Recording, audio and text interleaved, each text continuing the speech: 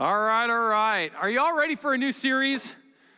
Some of you are like, oh, some of you are sad. I know you really enjoyed. Some of you loved the last series. Some of you are like, I don't know, scared to death now. And now we're doing a series called The Day I Died, and you're like, what is going on here? No, this will be a good series, trust me. Today, though, as we get ready to launch into the series, let's have a little bit of fun here, okay? I'm going to name some phobias, and let's see if you can identify some of them. You just shout it out if you can identify what this is a fear of, okay? So we're going to start easy. Arachnophobia is the fear of spiders. Very good. Claustrophobia, the fear of yep, tight spaces, closed spaces. Aquaphobia, the fear of water. Very good.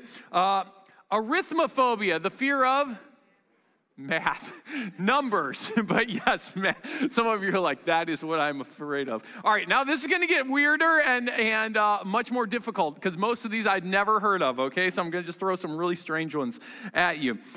And I'm going to even butcher them, okay? So you're not even going to be able to identify what it could be, okay? Archibutryphobia. Archibutryphobia? Yeah. It's the fear of peanut butter getting stuck on the roof of your mouth. Yeah? Any of you struggle with that one? No. Nomophobia. Anyone? Some of you have this and struggle with it. It's the fear of being without your cell phone. Nomo. Okay. Xanthophobia. This would stink. It's the fear of the color yellow. Oh, well. Ablutophobia. Some of my kids have this. It's the fear of bathing. So, optophobia, the fear of closing one's eyes. I don't even know how that. Oh no, opening one's eyes. That's even worse. All right, this one's hold on. Hippopotostrapnotamostrastiquipedaliophobia. Fear of long words. That is mine. That is mine. Omphalophobia. Fear of belly buttons. That stinks because you're all stuck with one. Okay. Phobophobia. Fear of fears. And this is one, it's probably the number one fear in humanity. It's thanatophobia. It's not the fear of Thanos. It's the fear of death. Fear of death. Why in the world do so many people struggle with that? It's because it's so final, right? It's over. Everything from here and now is over. And this series that we're going to be looking at, The Day I Died, is going to lead us into a subject that while you're not having to face physical death or stare that down, we are going to actually take a deep stare or look into something that I believe all of us should have actually looked into, or stared into and face a spiritual death, if you will, that most of us are, quite frankly, scared to death to deal with or to really process. Jesus said this in Matthew chapter 16, verse 24. Check it out here. Jesus said to his disciples, whoever wants to be my disciple must deny themselves and take up their cross and follow me. Now, this is interesting because when we read that, we're like, okay, I want to be my disciple. Disciple is just a follower. So a follower of Jesus, whoever wants to be a follower of Jesus, and most people will be like, yeah, I'd like to be a follower of Jesus. Sure. But then we got to deny ourselves, take up our cross and follow me. Now, for many of us, when we think of this, take up our cross, we think of crosses through kind of our lens of there's the cross on the wall. And it's this icon that kind of it becomes synonymous with religion or God or Jesus. But we don't think of it through the lens of, 2,000 years ago when they were doing crucifixions. Which for them to take up their cross, it was ultimately their death sentence. When someone was crucified, this is almost like, man, it's like punishment on top of the punishment. You have to carry your own cross to the place where they're going to crucify you on it. That's what you would have to do. Carry your cross. So when you saw someone carrying a cross, they were carrying the cross, the means by which they were going to die on that thing. And so I can imagine while people were carrying the cross, you want to know what that gave them time to do? Process what was coming, right? While they're carrying that cross, they're literally thinking about, I know what is coming. Maybe they're processing what got me to this place, that I'm getting this type of punishment. Maybe they're processing the finality of life, but it means they had time to really think through what was coming to an end. And during the series, what I want to do is I want to give us time to process what is really meant to come to an end in our lives. What was supposed to come to an end in your life? And maybe ask the question, have I really done this? Have I done what Jesus invited all followers to do, which is carry their cross? Have I processed what was supposed to die in me, or at least what was supposed to die? And so, as I think about it for you and I, many of us, when we said yes to Jesus, we often said yes based on what we thought we were getting, not necessarily through the lens of what we were getting rid of, or what was dying in us, right? Like, just think about it. Probably most of you, when you trusted Jesus as your Lord and Savior, if you've done that, you probably thought to yourself, well, I want to receive eternal life and not eternal separation from God. I want heaven, not hell. Grace, not wrath. I want forgiveness, not shame. You know, it's this type of exchange, but you weren't thinking through the lens of, I want to surrender my life to Christ and I want my old life to be dead. Probably you didn't even really think about it through that lens, and yet faith in Christ is not just this add-on, which is what many of us did. We're like, hey, what can I get from him? And let me just kind of add that on to my life. Like, here's my life, and I'm just adding Jesus to it. But here's the deal. Christ was not meant to be an add-on to our past life. It was a replacement of your past life. Are you tracking here with me?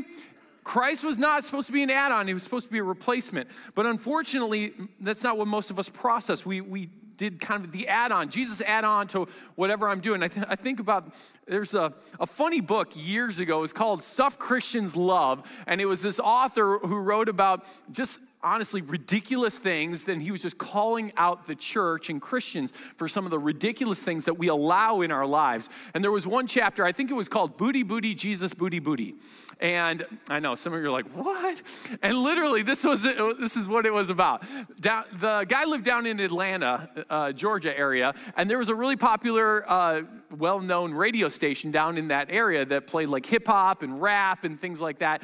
And as you can imagine, on a lot of hip hop or rap radio stations, there's a lot of really crass music about booties. So there's a lot of booty booty happening on that radio station. Well, on Sunday mornings at 11 a.m., they played the gospel song of the week. Right in the middle of it. And the DJs would all get hyped up and they're talking about, oh yeah, when I grew up going to church and this was my favorite gospel song. And so they would literally play all of these songs, and right in the middle at 11 o'clock Sunday morning, gospel song of the week, and you'd hear, like, oh, the friend I have in Jesus, or his eyes are on the sparrow, or whatever it might be, or lean on me, whatever. And literally you get this moment of Jesus. And then the next song would go right back to booty booty. And so he was like, this is what totally Christians do. We're like, hey, can we just have our booty booty, insert Jesus, more booty booty on the other side of it?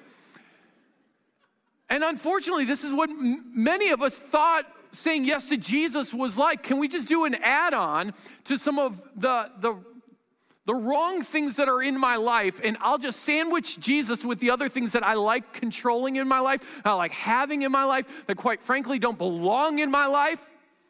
But Jesus has just become a little add-on to the booty in our life.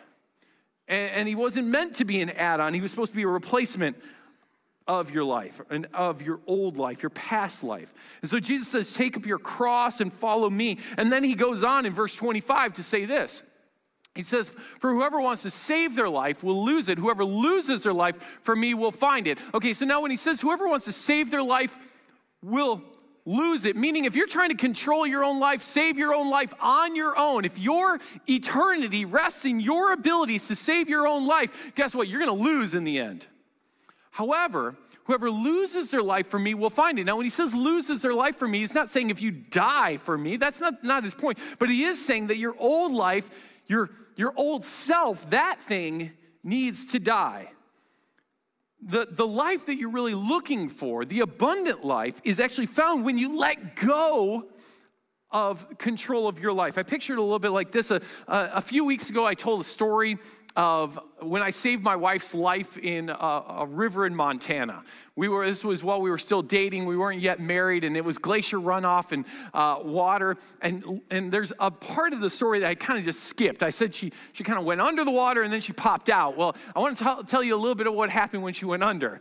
Okay, so she's going toward this, like a rock face. It was kind of like this cliff face on this tube. And as she comes to it, she loses control of her tube, and she gets sucked under the water, and she gets sucked right here, kind of underneath the rock face. The water had been wearing it down. It was like, it almost went under here. It was kind of down underneath, cut down underneath the water.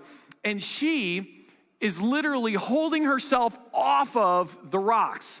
Now, she'll tell you, that she was holding herself off of the rocks because she didn't want to scrape up her body. Scrape up her face. She's like, I don't want to ruin my face.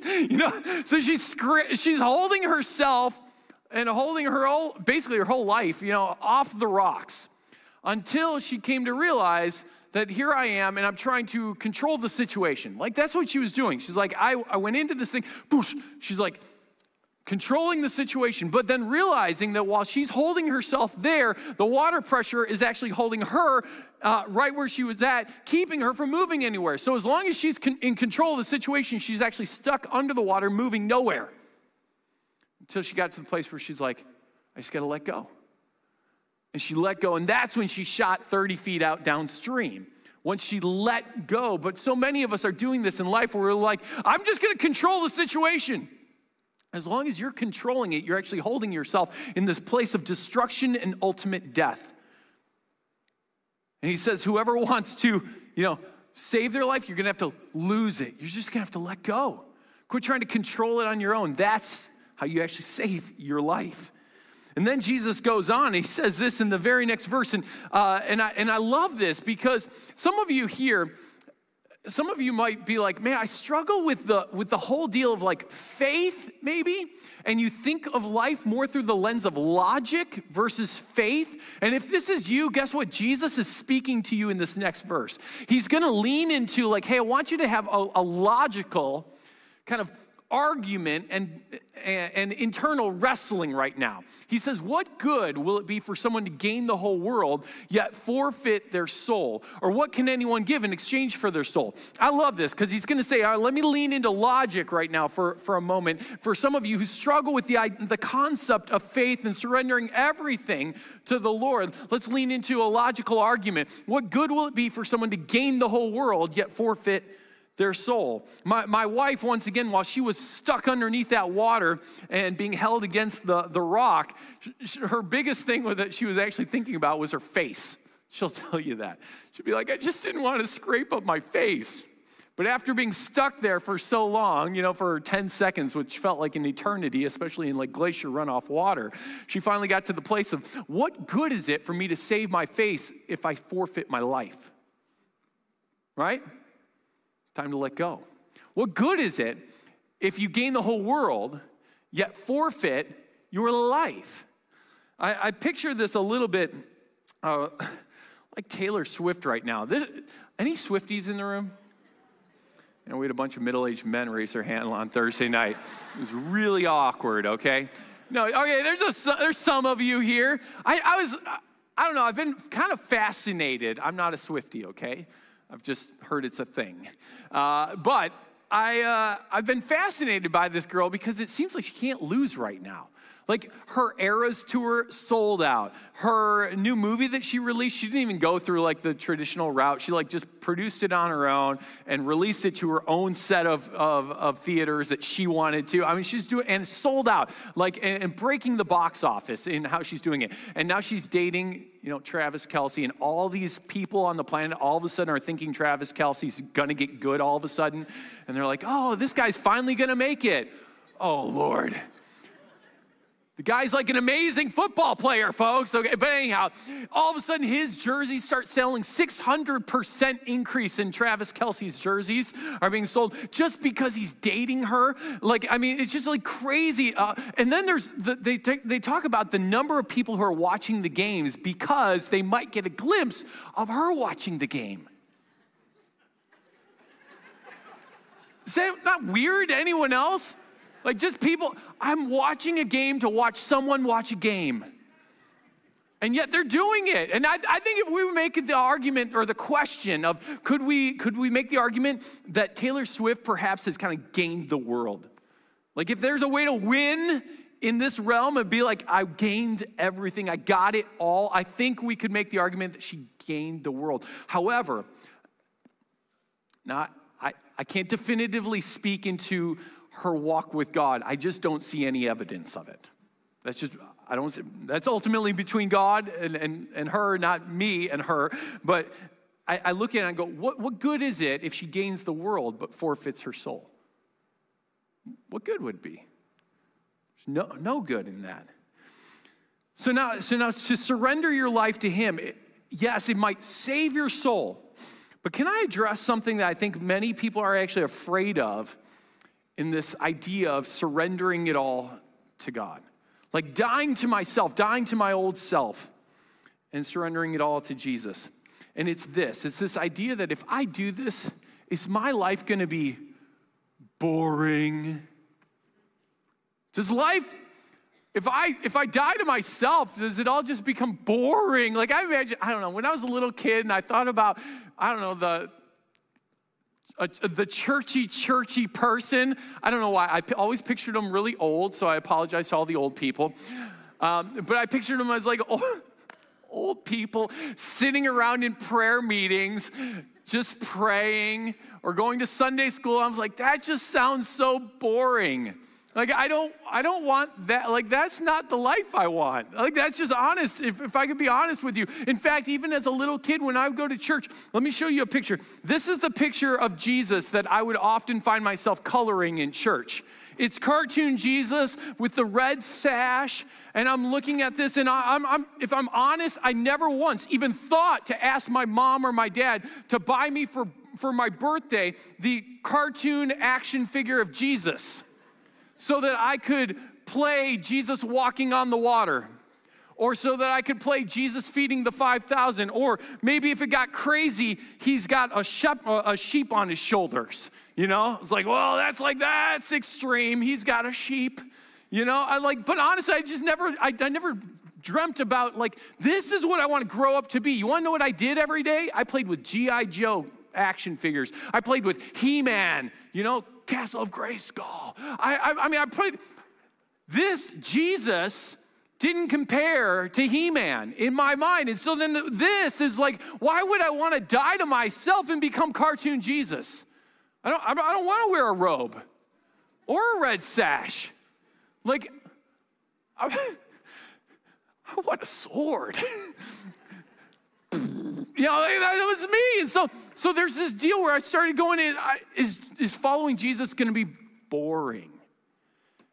So Jesus actually talking about this exact subject, I think he addresses that idea of, is following Jesus, is that going to be like, is it going to be cartoon Jesus? Because notice what Jesus is going to teach about this type of death, of what it actually produces, and it's not cartoon boring. Check it out in John 12, 24 to 25. Jesus says, very truly I tell you, unless a kernel of wheat falls to the ground and dies, it remains only a single seed. But if it dies, it produces many seeds. Anyone who loves their life will lose it, while anyone who hates their life in this world will keep it for eternal life. Okay, so now this is verse 25 here, this second part from anyone. Anyone who loves their life will lose it. Sounds like the similar passage we just looked at in Matthew, right? And then, but I like this. He says, anyone who hates their life in this world will keep it. Now, that's a little different language there, and quite frankly, it sounds a little, I don't know, disturbing. Anyone else? It's like, does that mean that I'm supposed to, like, hate living? Does it mean I'm supposed to hate my life? No, that's not what it's about. What he's saying here about hate their life is he's saying you need to despise your life apart from me. You need to despise your old self. You need to despise the sin that's alive in you. You need to despise your flesh. You need to hate those things that, quite frankly, maybe you've allowed to just continue to live in or be present in your life. I think there are aspects of our old life that some of you would be like, I hated that. Like, for example, you might say, man, the addiction that I had and the way that it just wreaked havoc over my life, I hated that. Some of my old thought patterns, my bad thought patterns, my bad behavior, I'm so glad I'm free of those. I hated those things. But then I think there's other areas where sin has been allowed to live in your life that, quite frankly, you've put up with it and you don't have the attitude of hatred toward it. You are mildly displeased with it. And that's a problem.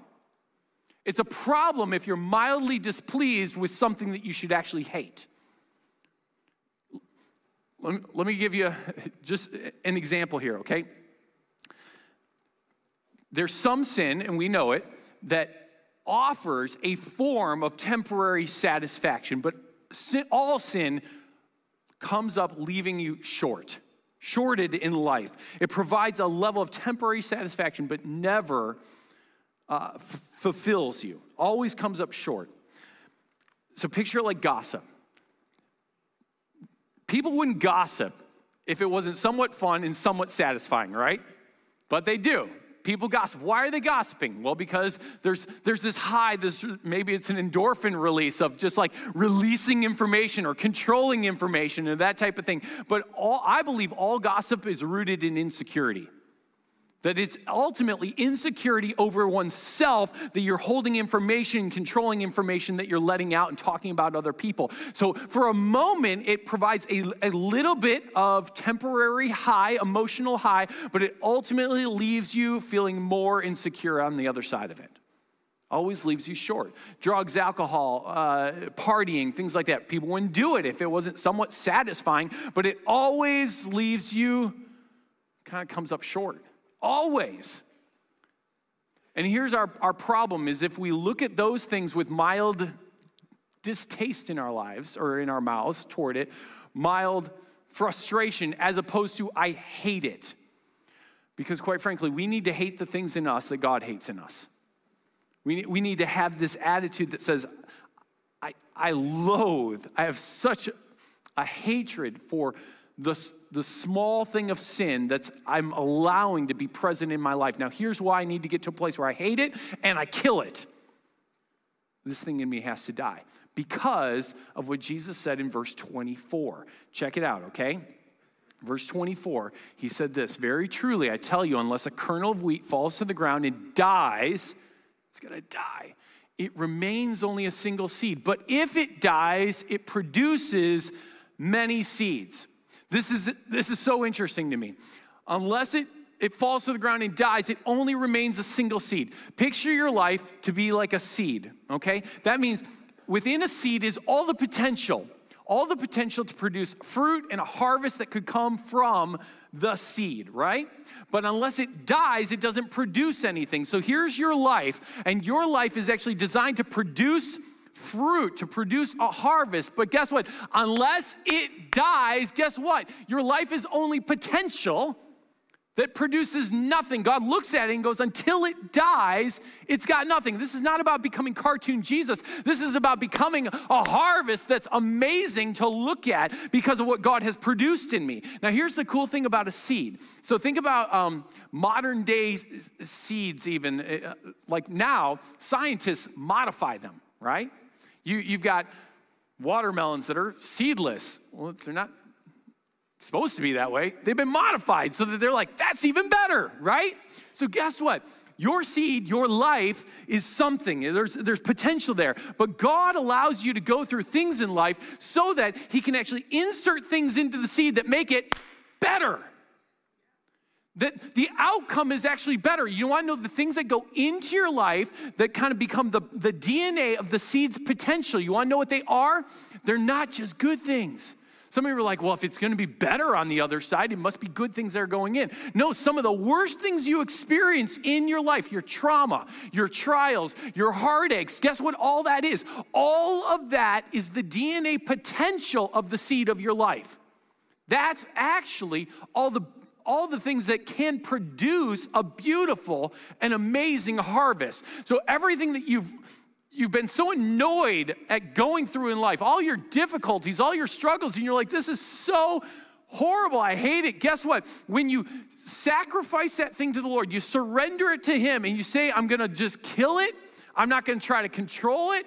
I'm going to give it all over to him. It's only when you do that that the fruit that can come out of it has finally the potential to do so.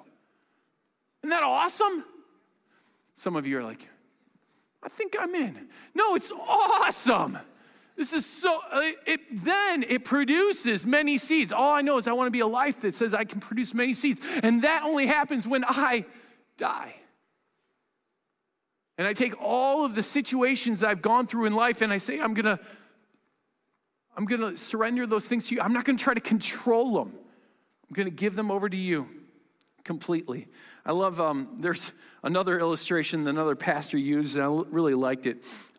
He used this illustration of the Food Network. There's a couple of food shows out there where they have these master chefs, and they'll bring a whole bunch of random ingredients to these guys. And they just put it in front of them, and then they open it up, and they don't know what there's going to be in this thing, and what's in the box, who knows? And they open it up, and there's all these like crazy ingredients, and then what they do to throw a real curveball into the situation is they put something that just doesn't belong at all. Like if there's peanut butter and jelly, they put whatever the opposite of jelly is. Whatever doesn't go with everything else that's in the box, they put that in so that the chef is sitting there going, man, how am I going to use this? But because they're a master chef, they look at it and they're like, I know how to make that thing perfect within my meal. And so then they make this amazing meal with a whole bunch of things that, quite frankly, they look at and they're like, I don't know how in the world I'm going to make this thing beautiful in this meal. And yet a master chef can take all of this and make it into a beautiful meal. Folks, as long as you're controlling your life and you haven't died to yourself, guess what? All the ingredients are there, and you're trying your best to make something beautiful out of it. And in our hands, it just ends up being distasteful. It's only when we die to ourselves and we surrender it to him that the master chef then can take it and make the beautiful meal that he wants to make out of it. He's longing for that in us. That's why he says, you want to really be my follower. You want to find the life you've been looking for? Well, then you're going to have to lose your life. You're going to have to surrender. You have to die to yourself. Why don't you stand with me here and we'll close in prayer.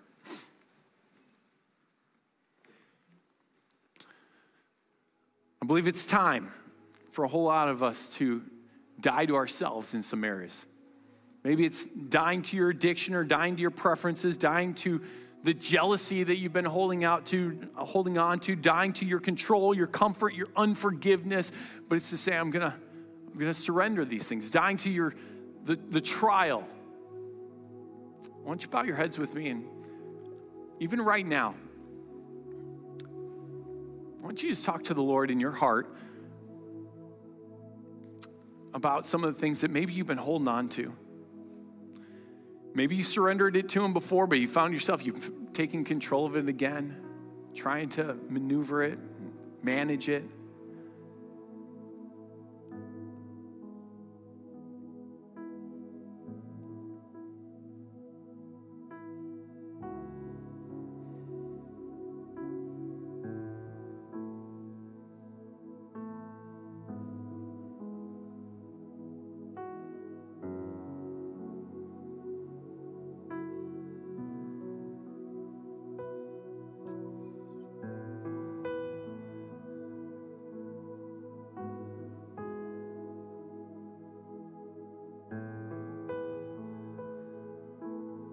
Jesus, you invited us to follow you.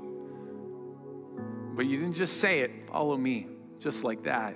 It was pick up your cross. Meaning I want you to process what's going to die right now in you. And so, Lord, I pray for maybe all the areas of our lives that we've been trying to control, things we've been trying to manage on our own that, quite frankly, we're trying to keep alive with our own abilities. We're just going to say, needs to die. My control of it needs to die. For some of us, we need to align our thoughts with yours around sin, saying that sin in me needs to die. I need to hate it like you hate it. Not be mildly displeased with it, but hate it. Because when it loses control in my life, then you can produce great fruit in my life.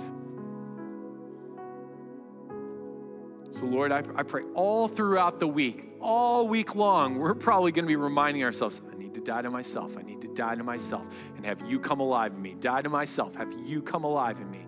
You produce life in me in the situations that I face day by day. In Jesus' name, all God's people said, amen. Hey, 2 things before you leave. 2 things.